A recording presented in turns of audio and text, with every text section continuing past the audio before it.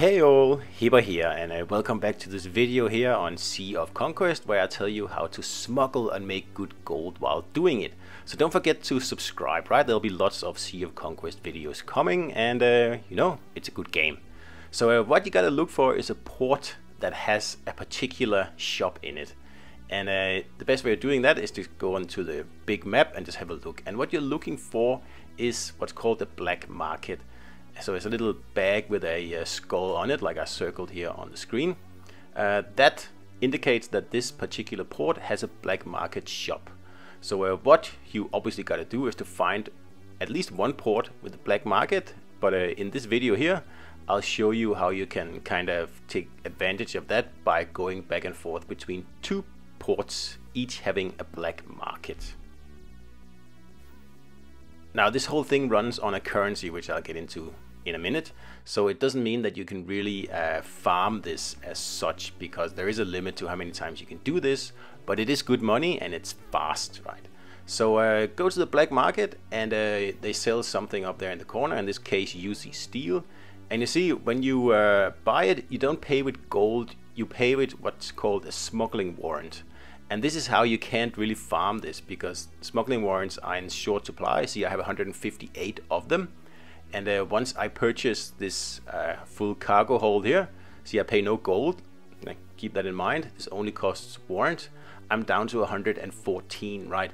So I can do this about 3 times, and that's about it. So that's how smuggling works. You don't actually spend gold on it, which is handy if you don't have a lot of gold.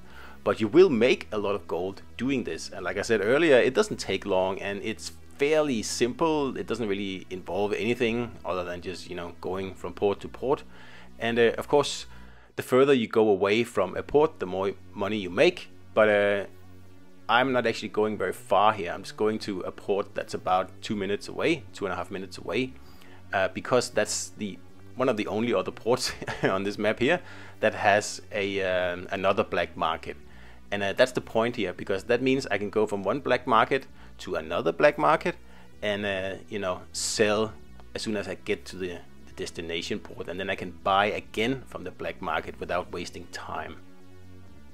So once you get to the destination port, I tend to not go to the black market to sell. I just sell it at the trading venue. I get better prices. I don't really know why, but that's the way it is. There could be a reason for this, but I haven't discovered it yet. So I sell it here for 114,000 gold for 3 minutes of work, right? So that's a really good profit. And then I go straight into the black market at the destination port, and this time I buy diamonds again. And as you can see, I pay with warrants once again. And then I go back to the port I just came from, where of course I'm going to sell my diamonds to the trading post there. And I just go back and forth like this until I run out of warrants, really.